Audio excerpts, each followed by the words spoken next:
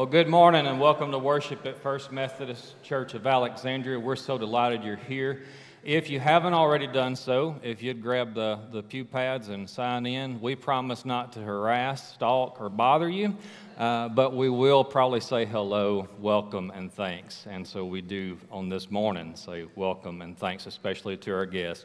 Our lead pastor, R.L., is out this morning with some family opportunities and needs, and we'll say more about that during our prayer time this morning. The Bible, Scripture, is not full of model families. You've got Cain killing Abel. David had all kind of drama with his family, like multiple kids and multiple generations on top of the affair that he had. And then, well, there's Abraham. And we'll talk a little bit about his family story later on in worship today. Family's wonderful, but then it's a struggle. Parenting is great, but then there's hard days, right? We pray for our children and we pray with our children.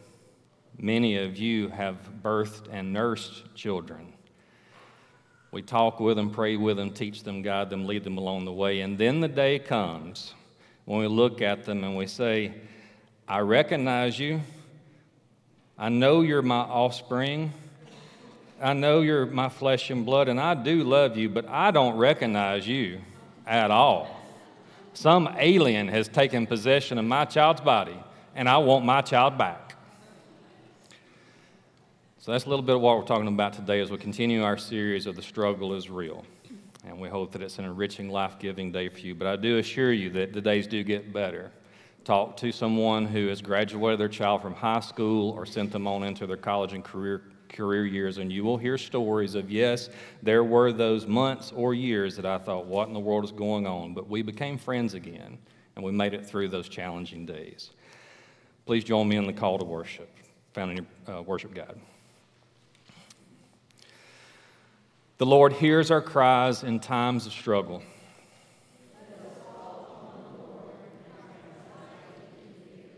God will not turn away from us. Let the Lord lift our spirits like shade from a tree. May He quench our thirst with His living water. Amen. Please stand now for our opening hymn, When Love is Found, hymn number 643.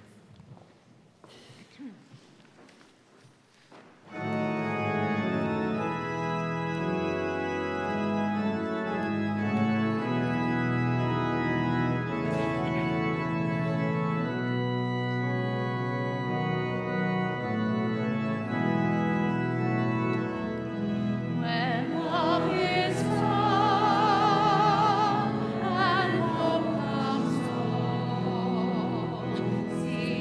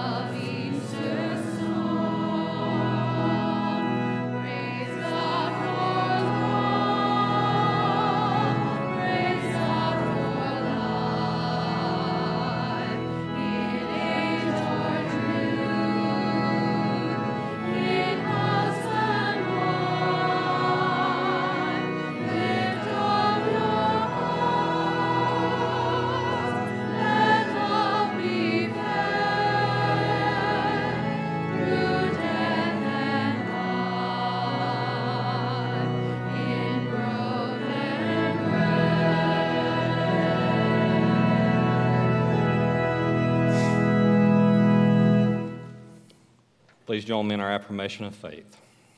We are not alone. We live in God's world. We believe in God, who has created and is creating, who has come in Jesus, the Word made flesh, to reconcile and make new, who works in us and others by the Spirit. We trust in God. We are called to be the church, to celebrate God's presence, to love and serve others, to seek justice and resist evil, to proclaim Jesus, crucified and risen, our judge and our hope. In life, in death, in life beyond death, God is with us. We are not alone. Thanks be to God. Amen.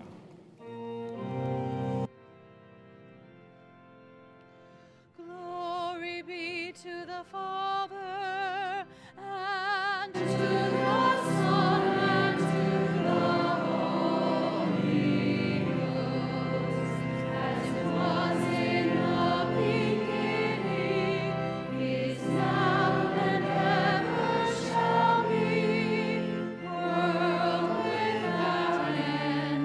Amen.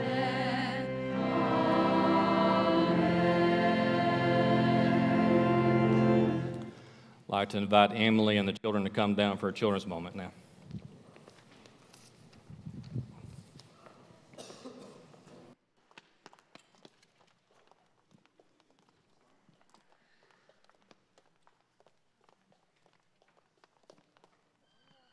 Good morning.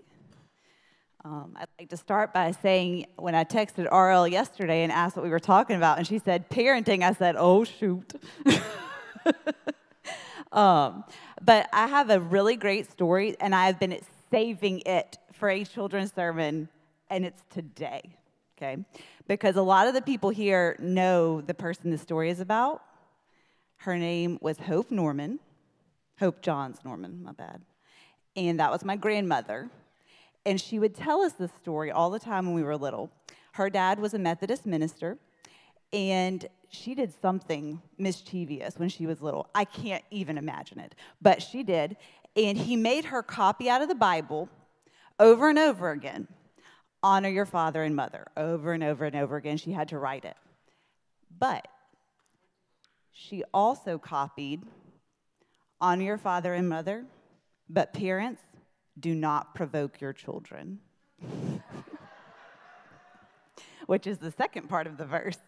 So she really got her dad good like that, right? Because she was throwing back some scripture at him after he was trying to get her with the scripture. But I want you to think about that for a second. Yes, it is your parents' job to take care of you, right? That's their job, okay? Now, is it your job to listen to them? Yeah, for sure, right? But it's also their job to take care of you, and that's hard for us to do sometimes. Do you ever realize that?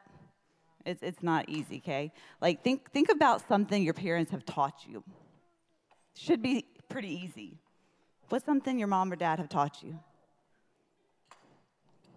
A lot of things? Name one. Oh, God. Anything?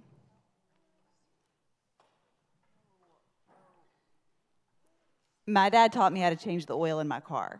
Change the oil. Yeah, not change it, check it, my bad. Not change it, check it. My mom taught me how to cook lots of things.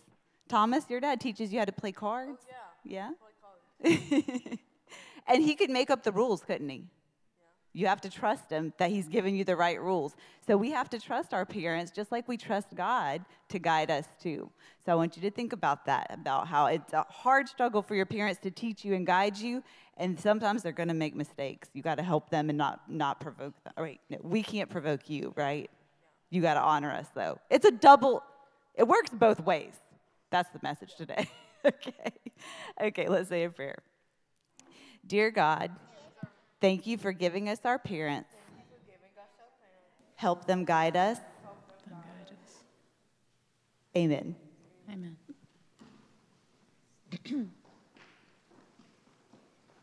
Thank you, Emily. Have fun, kids.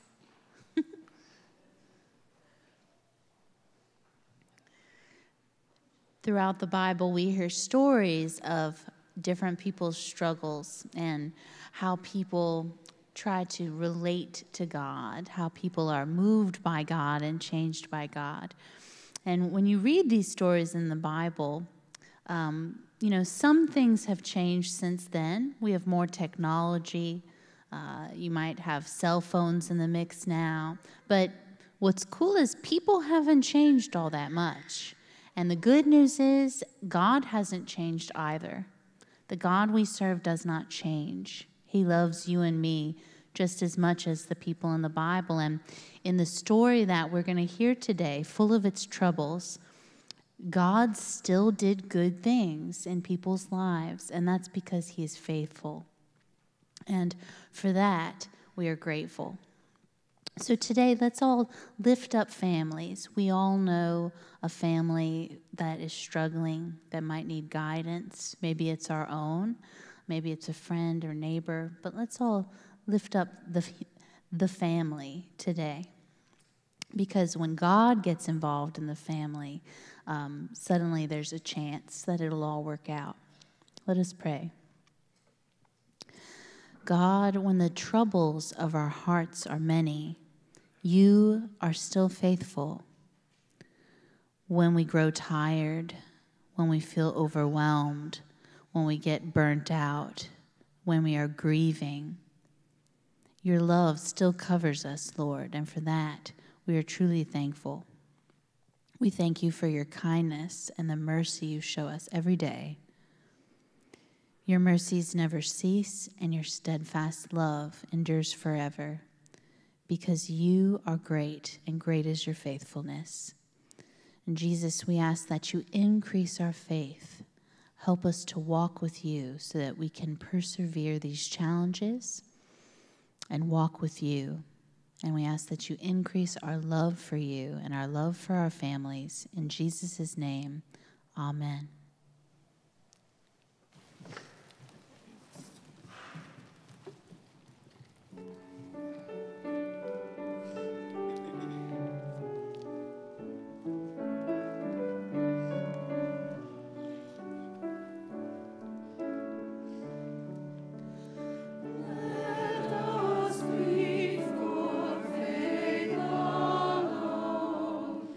Faith which I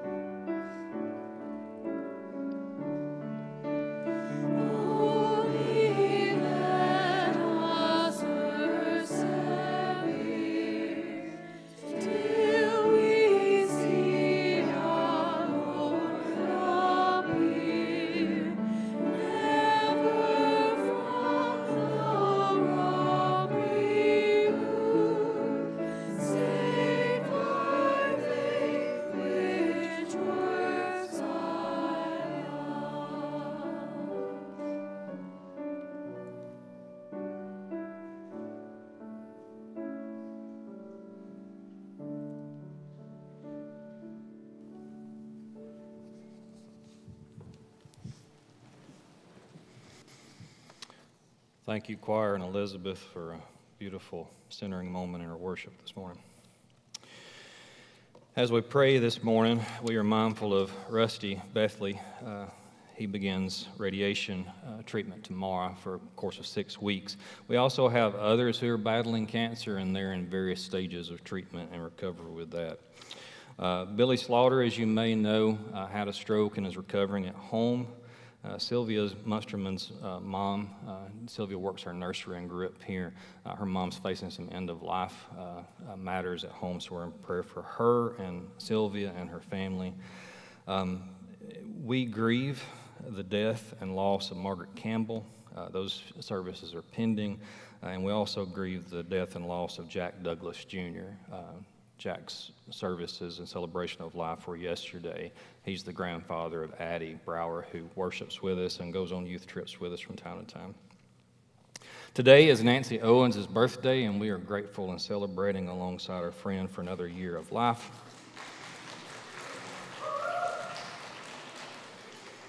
It's also the birthday for Monroe Bellegarde and Brady Smart. So please join me in prayer. Gracious God, we are grateful for you and your love and your light that guides us and calls us. We've been walking through several topics that help remind us just how precious and challenging life can be and how much we are in need of you.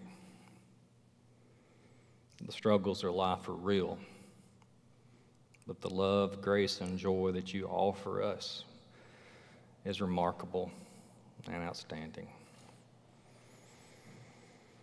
So as we continue in this moment of worship and feel your presence and spirit, call out to us, guide and comfort all those we have named and all those on our heart.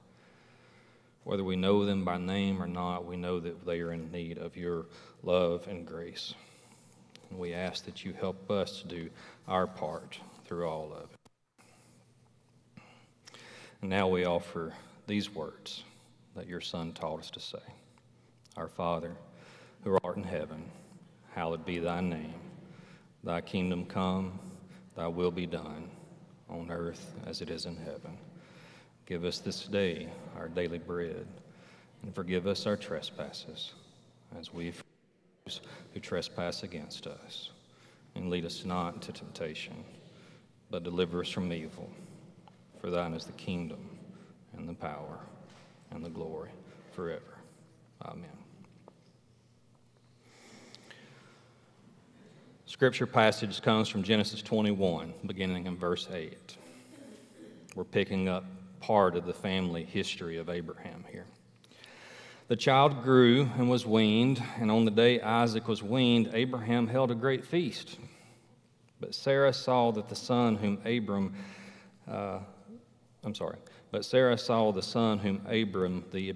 Hagar the Egyptian had borne to Abraham was mocking. And she said to Abraham, "Get rid of that slave woman and her son, for that woman's son will never share in the inheritance with my son Isaac." The matter distressed Abraham greatly because it concerned his son. But God said to him, "Do not be so distressed about the boy and your slave woman. Listen to whatever Sarah tells you, because it is through Isaac that your offspring will be reckoned. I will make the son of the slave into a nation also, because he is your offspring." So early the next morning, Abraham took some food and a skin of water and gave them to Hagar.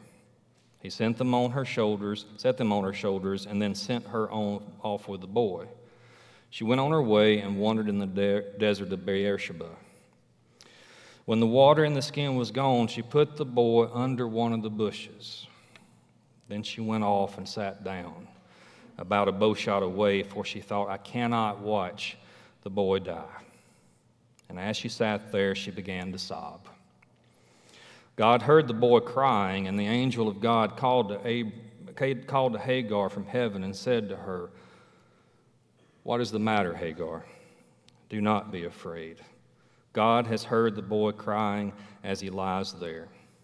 Lift the boy up and take him by the hand, for I will make him into a great nation." Then God opened her eyes, and she saw a well of water.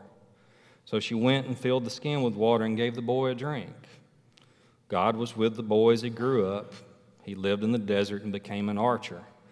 While he was living in the desert of Paran, his mother got a wife for him from Egypt. May God add the blessings to the reading and hearing of his word. It's 6:17 in the evening and you're just getting home from the day. You picked up one child on your way home from work, a day that took much and gave little. Supper is yet to hit the table. There's no leftovers to be found, and you've had pizza way too much that week already. It's just you and the one child at the moment. Your spouse hasn't made it home yet. Two of the kids had soccer practices in different parts of town. And your child who you brought home wishes she'd never gone to school that day. The challenges were much for the day, too, for her. The house is quiet, but between the pots and pans, the running water, and the occasional popping of grease, you hear the sound of your child crying. You ask what's wrong. Silence. You try to hold her, and she rejects the embrace and the listening ear you've offered. "I'm okay," she exclaims. "I just want to be left alone." Your heart tells you she needs you. You catch a whiff of supper. Hot water sizzles against the stove eye. A faint odor of something wafts down the hall. You hurry back to the kitchen just as the smoke detector beeps. You frantically turn off the stove, pull the pan to the unlit burner, collect yourself, and say a prayer for your child left in the room. You call upon your best collection of skills as a parent. You say a prayer for yourself and ask God for wisdom. Your spouse walks in. "What happened?" "Honey, you have no idea. Let me tell you. But first, you need to know it's been a tough day for our oldest." Parenting is difficult, even on the good days. Parenting is bound by the emotions of hope, worry, trust, and doubt. We hope our child has a good, successful life. We worry that their life may turn out otherwise. We trust them to make the right decisions. We worry they won't, or that they'll be caught in a situation that tests their willpower and judgment. We trust that our efforts will be enough to guard them, keep them, and guide them throughout their lives. We doubt ourselves and our abilities. We want them to be with someone who is good for them and good to them. We doubt that outcome when they're in a bad relationship. We want them to have a good career and to not end up couch surfing, certainly not with us. We wonder if that's possible when calculus or the college class becomes a failing point or when their chosen trade hits a rough patch. We want them to draw close to God and keep faith foremost. We struggle in prayer when they have little to do with God or the church. Hagar knows the struggles of parenting. Hers is a story of neglect and abuse, bound by the burden of watching her own flesh and blood suffer. The Egyptian woman who would become enslaved to a Jewish forefather of our faith knows the struggle. Hagar cries out among the sands of desperation, not knowing whether anyone is listening. The single, isolated parent is just trying to survive and give her child what he needs and deserves. We don't know for certain how Hagar came to reside in Abraham and Sarah's home. Some scholars suggest that Hagar may have been handed over to Abraham when he paid a rather unfortunate visit to Pharaoh. Abram, as he was known at the time, ventured into Egypt in hopes of surviving a famine, and he plays an old trick on Pharaoh. He tells his wife Sarai to tell folks that they were siblings rather than husband and wife. The deceit got Pharaoh in trouble with God and Abram in trouble with Pharaoh. To absolve himself of the matter, Pharaoh insists Abram leave town and sent him packing with all of his possessions. While encamped in Egypt, Abram had done well for himself. He had acquired sheep, cattle, donkeys, and servants, men and women, and Hagar might have been one of them. Regardless of the backstory, Hagar lived in a foreigner's home. She was enveloped in a culture that was not her own, but that of her owners. Her job was to care for Sarah. Cleaning house, helping with baths, and preparing meals would have been the norm. But then comes the day when she's asked, or rather told, to do much more. She was to give herself to Abram. This was no ordinary family tree in the making. Abram had been promised by God that he would be the father of many people, the number of which would be as countless as the stars. How was Father Abraham to have many sons, and many sons have he, if he didn't have the first? Still, we are rightfully disturbed by the expectation and the position in which Hagar is placed. We're offended. How dare they? But lest we forget, our culture is filled with ills and violence toward people too, and the culture of antiquity was different than that of our own. A woman's chief charge in those days was to provide children. If she couldn't, she bore the burden of securing an heir. That was her plight. Fertility treatments exist via modern medicine, and surrogate arrangements are formalized. Sarah and Hagar had the fortune and luxury of neither. So 10 years after Sarah feels she might be unable to conceive, she took her maidservant in to her husband. Naturally, Hagar conceived. Jealousy grew in Sarah's heart. Parenting is ripe with challenges. Holding the desire to be a parent and being unable to do so leads to a gut-wrenching ache. We see families enjoying life together, and we wish we could have the same moments. We see parents giving their children second best, and we ask why them and not us. We struggle to bring a child into this world. Some are held briefly, some are too tiny to be held. It's a daily struggle of grief that has no end of reminders. When Hagar became pregnant, Sarai felt judged. Hagar looked down upon her barren master. Sarai blames Abram, and Abram reminds his wife that Hagar is her servant and not his. Poor Hagar, a pawn being tossed around in someone else's scheme. Scripture says that Sarai then dealt harshly with Hagar, and I think that's a bit of a Sunday school answer. I think that's a simple statement that masks the truth of the pain that Hagar no doubt felt. I suspect that a pregnant Hagar had more chores and harder responsibilities. I suspect that Sarah yelled at her maidservant in fits of jealous rage. It was too much. Hagar fled. No known place to go, no provision. She just wanted out of that place, away from Sarah as far as she could get. So she ran and ran and ran until she slid up beside a stream, and that's when God first reached out to her. Go back. Go back, the angel said. Go back to whence you have trod. God will guard you and bless you. Whenever things look bleak, we need someone to help point the way. When the nights get long and sleepless, we need a rested night owl to hold and feed the crying child. When the diagnosis comes in, it's hard for both parents to remain strong every day, every moment. So they can take turns consoling one another throughout the journey. When the homework is a struggle, one parent has to figure out the study guide or recall the arithmetic from 8th and 10th grades, regardless of how many years have passed. When it's time for driving lessons, someone has to be patient or hire someone who is. When that first real relationship ends, someone has to be their shoulder.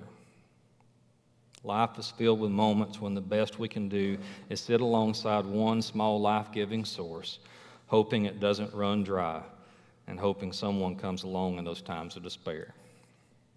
Abram, Sarai, and Hagar make it past those early years in their initial family crisis. Ishmael reaches his teen years, and then Sarai learns that she is with child and will birth Isaac. Jealousy again grows in her heart. Sarah didn't want her son having to share the family's inheritance. She insists that Hagar and Ishmael be dismissed from the home. Abraham sends Hagar and his son packing, and they leave with nothing more than bread and water. I've sat with Hagar and Ishmael. They've carried different names, but the stories of their lives have had pain-written chapters also. Laura and Tim had two children and chose a third. They loved all three of them dearly. They held them, rocked them, fed them, and taught them. They guided them through the twists and turns of life along with the love and support of older generations. 2 boys and a girl they had, each the apple of their eyes. all three cherished, capable, and yet still fragile. Samuel had brains and athletic ability. He had been doted over from birth, and each of his accomplishments were celebrated. He felt the pressure to be normal and still excel. Eli enjoyed working with and learning from his father, uncles, and grandfather. He struggled to find his way among his peers. He remained pudgy long after others had grown tall and lean. Then people who had been pillars in his life died. Lisa faced her own struggles, including her perceived need to live up to her older brother's reputation and a terribly complex and overbooked schedule. When life hit, all three of them turned to a smoke or a drink of something to hide their feelings and dull the pains. With every sip, slug, and puff, they drown away their parents' hopes. Sure, they were surviving, but none of them, parents or children, were living. My prayers, along with others, joined the agony of their hearts. Eyes were open, conversations were held. And after a couple of years, each of them had made peace with themselves, God, and their parents. It wasn't a perfectly smooth transition. Bumps, bruises, and scrapes happened well past their childhood. But all of them found a way to move beyond the shade tree of pain and despair and into the light. We know what it's like to see a child struggle. The friends don't come easily, or the friend betrays them. They're growing, but not as fast as their classmates. They're smart, funny, and cool, but someone else we think is smarter, cooler, or funnier. We've watched our child struggle with the growing pains of life. We've gone to doctor's appointments, waiting to bring them into the world. We've said goodbye to children we never held or held only for a brief while. We've made late-night trips to the store so that our children could have what they needed to complete the project. But like Hagar and Ishmael, we have neighbors who feel forgotten. They too struggle to feel known, seen, and loved. The ones who haven't given up hope cry out for help and for refuge. Others fall into the shadows. I wish I could end on a happy note. I wish I could deliver this message wrapped up all nice and neat, where every child's life is full and complete, and every parent feels pride and success. But we all know that that isn't true. Not every child is surrounded by love and support in the way that all God's creatures deserve. We're not naive to the proclivities of selfishness and pride. If parenting were easy and parents chose right and children did right, society would be different. If every professed Christian and every congregation were to do their part, lives would be changed and souls transformed. As it is, children are faced with home and family situations that cause them to face hardships of this world far quicker than God intended. Too many are left asking, like Hagar, if anyone is listening. In Rapides Parish, 555 children are in foster care because someone chose poorly or is accused of choosing poorly. In the state, more than 4,000 children are living away from their biological parents. It doesn't mean they aren't loved and cared for, but they are disconnected from their family. Like Hagar, they live somewhere other than the place and among the people who may be most familiar to them. Additionally, about 3,000 teenagers are in juvenile detention within the state. That's less than what it was 10 years ago when about 7,000 teens were in juvenile detention. The 2010 census showed that 16,900 couples were divorced or separated in Louisiana. Somewhere, children are bouncing between homes and navigating custody agreements, or they see one parent less or not at all. When the youth served at Manna House this summer, 18 children, from just old enough to eat a sandwich to older elementary, walked up to the window to get a sack lunch. Some came with families piled into a vehicle, some walked, some may have been at a home where someone just didn't feel like cooking that day. But in the end, each of them had a need. But all is not lost. The angels of God still come in our time of need for one and all, and they call upon our hearts. We know the impact of faith. We know the impact of the divine. The teaching and witness of Jesus and the Spirit of God upon people's hearts transforms and saves. We can be bound, challenged, encouraged, and supported through the ties of faith and family. The family that eats together talks. The family that plays together laughs. The family that prays together stays together. And that effort must be united. I am so grateful for the men who worship here and in other congregations too with their families.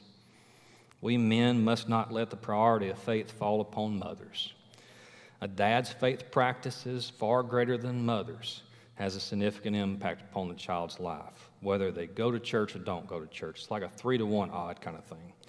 A father's faith practice drastically increases the likelihood that their child will be involved in church as a child and as an adult. Regular participation in religious services and practices also are linked to better health, less stress, and a longer life. It's linked to stronger, healthier marriages and family relationships. And people of faith give and serve more. They help others to a greater percentage than people not of faith. I know as well as you that society and culture has and is changing rapidly. Some of you remember the first TV or radio that arrived in town. Many of you used a party line. Now most of us carry a screen that allows us to watch, call, or be contacted by someone as long as the battery is charged well enough and the signal strong enough. The developments of the technological age allows us to know what's going on anywhere in the world almost as quickly as it occurs. There's no shortage of information and events to process. But the true needs of people haven't changed. We need to be loved. We need to feel connected and in community. We need basic needs met. We need to feel like we're contributing in some way. And people need to know God. Even in Hagar's despair, as she and her son lay dying, she cried out for help. And God, our God, who has always loved children, answered her. God provided what both of them needed in the moment and for generations to come. It looked differently than what they may have wanted or expected, but it was what they needed. My parents often said, as I struggled to understand some decisions they made involving my younger sisters, "Brandon, you'll never know what it's like until you've had one of your own." They were right, and at the same time, they weren't. Most parents' love for a child is so deep that they'll do anything to help. But sometimes the thing a child needs is the thing we find most difficult to provide. I've watched parents give and bend over backwards when their child needed some guidance and independence, not another handout. I've watched parents guard their child's life so closely that they didn't struggle. And because the runways of life had been cleared for them, the child struggled to stand on their own. They needed some space to fail so that they could learn to navigate life themselves. I've watched parents give their child so much independence that they're practically free-ranged when the child needed some boundaries and rules. I've watched parents grieve the death of a child. I've watched parents fear for their child's life. I've known of parents receiving violence as a consequence of their child's addictions. With so many pressures facing us and our families, we sometimes lose sight of what children actually need. I've watched parents keep their child so busy and entertained that their child didn't know what to do when they had free time and life was less structured. So the question for us as a church, as a people of God, is what are we willing to do to parent others? You know better than I the history of this place. We have a pretty clear track record of standing in the gap and walking alongside parents and children. For nearly a quarter century, this church has hosted buddy camp. As the number of people in these pews has fluctuated, you have found a way to continue to love and to serve. It helps others feel known and loved. It helps parents breathe easy and rest easy. It provides an experience for others. Fostering Communities called this church home until its work outgrew the closet down the hall. That is part of their history and our contribution to their mission. Some of you are involved in CASA, intervening on behalf of a child. We minister to and alongside children and youth of our own, as well as friends and neighbors. Again, this year, for example, we will provide Christmas gifts for 90 children through the United Methodist Children's Home. So through a number of ministries and nonprofits, we have met people's needs directly and indirectly, personally, in relationship with them. And as the size of the congregation has increased, and the average age of the congregation has increased, we've struggled to sustain these ministries at the level we remember, yet we have continued to walk forward and pray faithfully. And we will continue to cry out. But we cannot let the memories of ministries and blessings define or limit our continued calling and work in our neighborhoods. I'm convinced that God has placed First Methodist Alexandria in this community for a very particular purpose: to be the shade tree and source of water for people. This congregation has a strong foundation and a clear legacy of standing in the gap to love and serve others. Along the way, as times have changed, we've tried to maintain. We're trying to maintain these ministries that testify to God's love, and our mission and callings bind us to dream new dreams for whatever it means to be the hands and feet of Christ in this fallen world. Even when we're tired and fewer in number, we don't give up. Even when the well run dry, we cry out for help. So what would it look like for First UMC to be known as the beacon of light and hope for families in our area? What would it take? What would we give up? What would we sacrifice? What and who would commit? And what would be the outcome? Amen.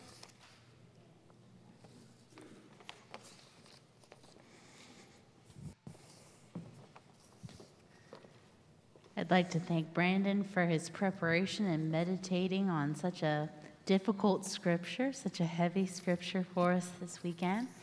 Thank you, Brandon. Thank you. We have a few announcements. In case you haven't heard, our church has a pumpkin patch, and we're going to be opening up soon. So if you're available this coming Friday at 5 p.m., we're going to be unloading the truck, if you're available for that. And then Daphne, Jean, and RL are going to prison, and they need cookies for that. Now, I know you're all very busy, but God knows you're busy too. So if you have time to help them out, there's very specific guidelines for the cookies in order to bring them to prison for safety purposes. So make sure you look that up, what the guidelines are. And you can also, if you can't bake on your own, Miss Rhonda Atwood will be baking cookies on Monday, October 16th at 3 p.m. if you want to just come bake with her. The Bible study on Revelation is Wednesdays at 6. And lastly, if you would like to join this great congregation, you can come forward as we sing our closing song, and you can join us that way or after worship if you're shy. Did someone say my name? Yeah, go ahead.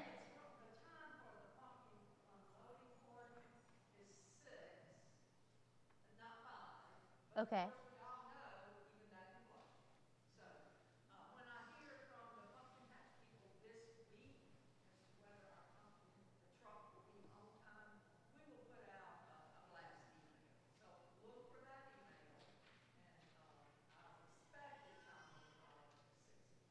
Okay, so 6 p.m. on Friday, but the time will be TBA, okay? That's what it sounds like to me, but we'd love to have your help for that. Many hands make light work. Our closing hymn today can be found in your black The Faith We Sing books, number 2172, We Are Called. That's number 2172. Please stand and join us.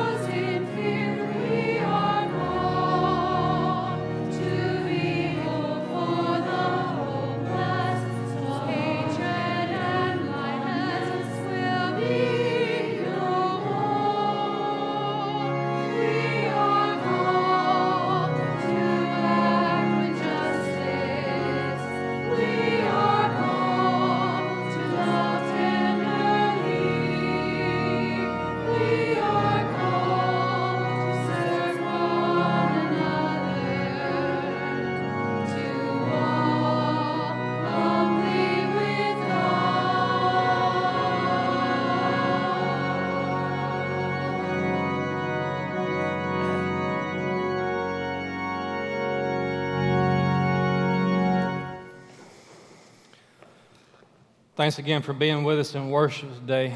And now, dear friends, dear brothers and sisters in Christ, may we glow from this place knowing the warmth and love of being a beloved child of God in the family of God and being willing to spread that good news to all those in the world, both near and far. Go in peace.